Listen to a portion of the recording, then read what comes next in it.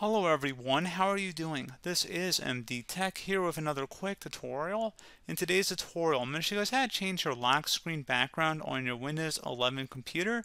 So this should be a pretty straightforward process, guys, and without further ado, let's go ahead and jump right into it. So all you have to do is right click on the Start button, select Settings. You want to go ahead and select where it says Personalization on the left side. And then on the right, you want to scroll down and select Lock Screen.